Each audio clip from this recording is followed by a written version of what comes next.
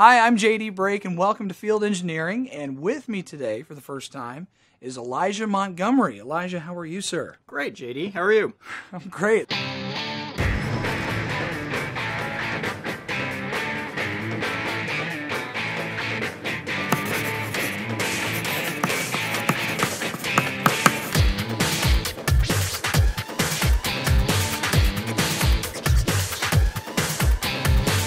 Well, first of all, tell the people here, what do you do here at Jackson? I'm a senior product engineer here, so I do product support and technical support.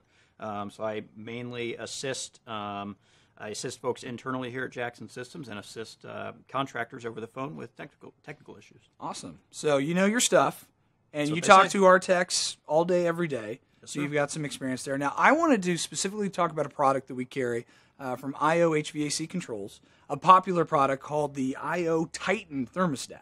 That's right. This extremely versatile, very well-priced thermostat, very affordable, pretty much does everything. Kind of tell us about the Titan in depth, what this is known for. So the Titan is a touchscreen thermostat. It's a universal thermostat, so it can do anything from just a heat-only system up to a 3-heat 2-cool heat pump with dual fuel. Its main selling point is that it is that versatile. It's a universal thermostat at a pretty attractive price point. Awesome. So what we're going to do today is we're going to kind of walk through programming of it, because I know every thermostat's different, how you program, and that's really the big step to get over, is to get comfortable with programming the thermostat. Because if you're a tech and you're used to one way and a thermostat's the other way, you're just going to throw it away, because a lot of time they don't take the time to learn to program the thermostat just because it's different. So, That's right. Elijah, kind of walk us through this thermostat. It's programmable, correct? Absolutely. So are we like 5 and 2 or It's 7-day programmable. 7? Okay. So by default, factory settings, it comes set for 7-day programmable, and you can change that to manual if you like. How do we get in there? So the first thing you'd want to do is go into the installer menu to make sure that your basic settings are all set up correctly. So the first thing we're going to do is go into the installer menu. So we're going to tap the screen to wake it up a little bit, and then we're going to press and hold on the mode area and the clock area. And the first thing that's going to come up is our programmability. So it can either be 7-day programmable, 0 means manual. So we're going to leave it on 7. And then the second screen is going to be your selection for either commercial or residential programmability. Okay. So that's a 4 schedule or a 2 schedule. So Just we're going like to do the away and correct. occupy. So we're going to do the 4 schedule, the residential style. Okay. And then as the installer, you'll want to go through all the installation options. Those are all listed in the installation manual. Make sure everything's set up right before you go into programming, just to make sure you don't have to do programming twice. Sure. So if you're going to be installing this, there are some applications where people install these thermostats for a much higher set point range than typical, like, for example, hot yoga studios. Hot yogas. You want to make sure you change the set point limits in the menu before you do your programming, or you won't be able to get the temperature up high enough. How high is it? Like 122 degrees or something? The set point range can go all the way up to 120 degrees. Nice. I don't know of any other stats that do that. Just this and the T32P. Nice.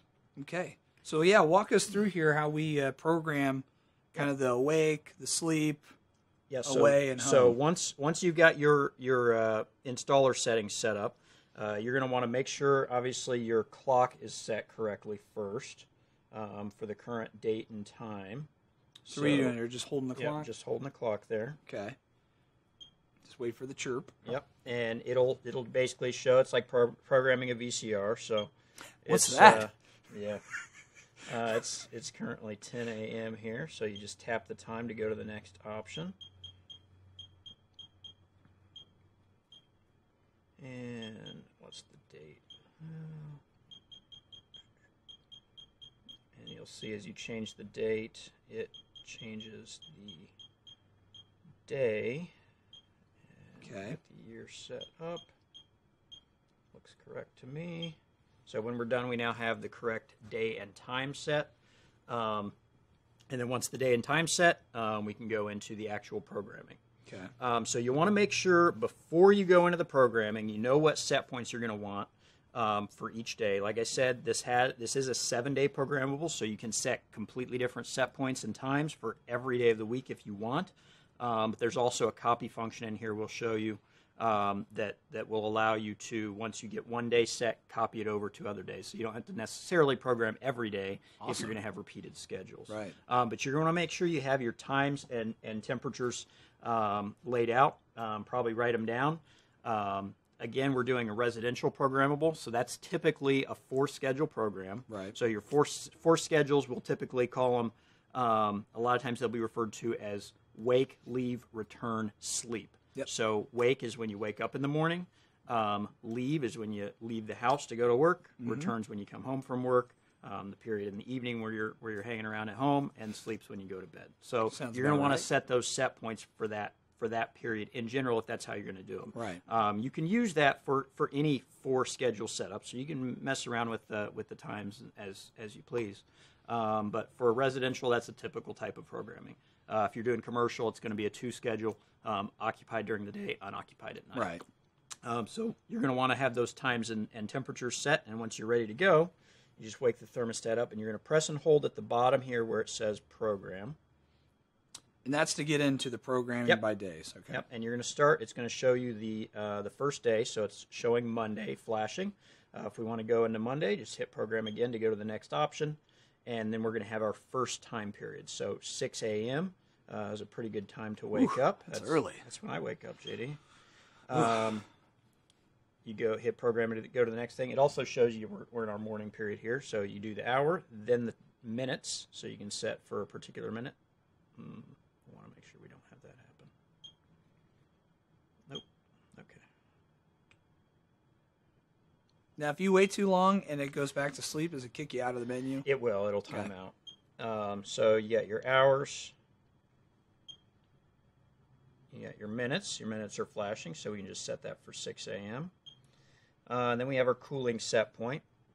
That's set for 78, so let's bring that down to 74. That's still way too hot. In the summertime? No way. Yeah.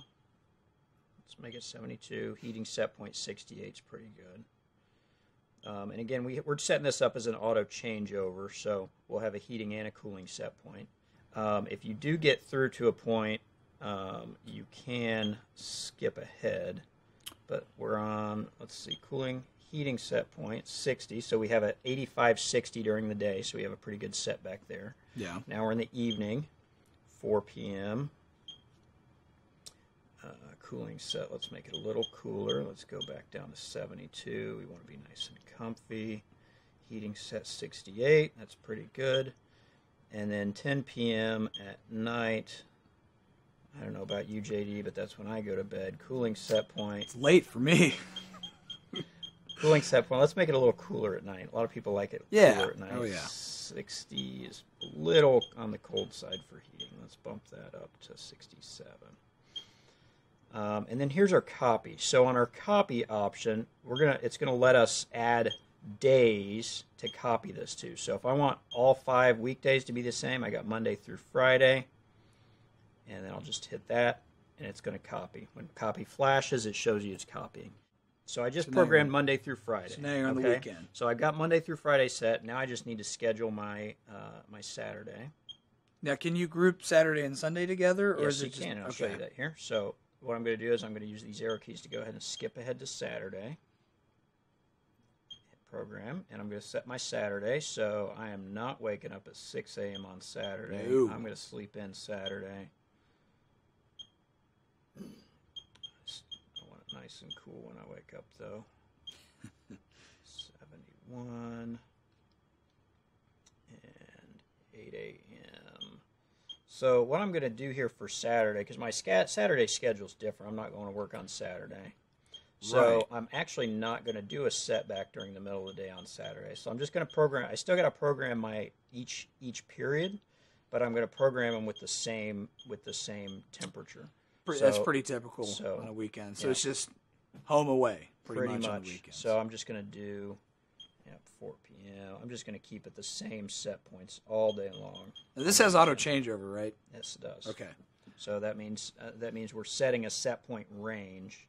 Right. And if the temperature goes too high, we'll go into cooling. If it goes too low, we'll go into heating. Perfect. And then 10 p.m. I still go to bed at 10 on the weekend. But let's make it a little cooler. I don't know what that was. You just programmed it. That was the magical chime that happens when you program the thermostat. No, it doesn't do that. And then the copy comes up again. So I'm going to add Sunday to that. Okay. And hit program. And it'll be copying. And once that stops blinking, it'll go back to the main screen. I will be all set. There we go. It's not that complicated. It's not. It's really, so the main difference is between getting into the installer menus is holding those two buttons together. That's right. Versus the programming, just holding the programming. And then just follow the prompts. Exactly. And let me show you one more thing. Sure. Once you're back here on the main screen, one thing I want to point out is if you ever make a manual change on this thing, you're probably going to see hold down at the bottom. If you see hold down at the bottom, all that programming you just did isn't going to do anything. Right. So you want to make sure you press that, and it's going to say either program or hold. All right. You want it to say program. As long as it says program at the bottom, it's going to be executing the schedules you just put in. Right. And programmable stats will save you money instead of just putting it on there at 1.7 point. I know a lot of contractors have customers that they cannot break that habit. Stress that. Programmable thermostats will save you money on the back end.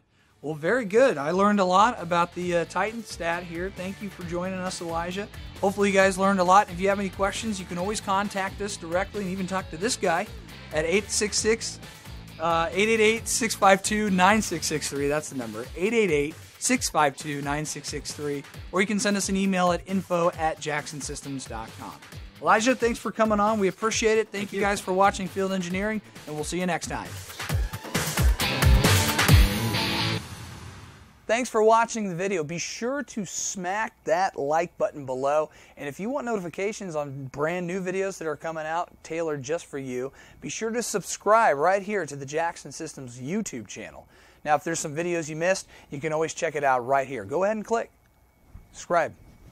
Other videos, like, do it.